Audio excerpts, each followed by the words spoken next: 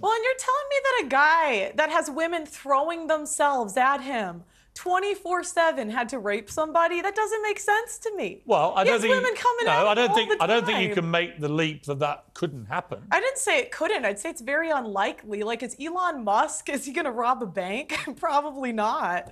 I think it's certainly less likely, but he could do it. Louise, final word to you, quick. He had thousands of women, yeah, but he decided he had to go and pick up a 16-year-old from school. Look, I don't have to see him convicted in a court of law to believe these accusers, because these specific accusers are credible.